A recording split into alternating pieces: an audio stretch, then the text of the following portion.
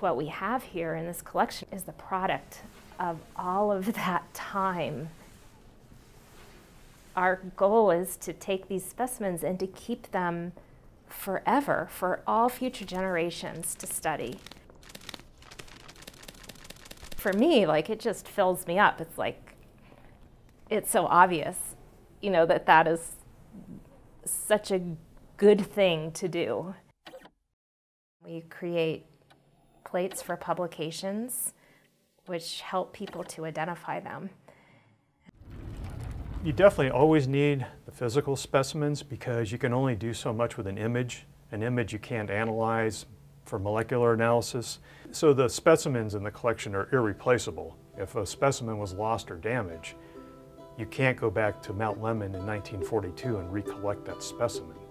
So that specimen represents a unique event in space and time that can't be duplicated.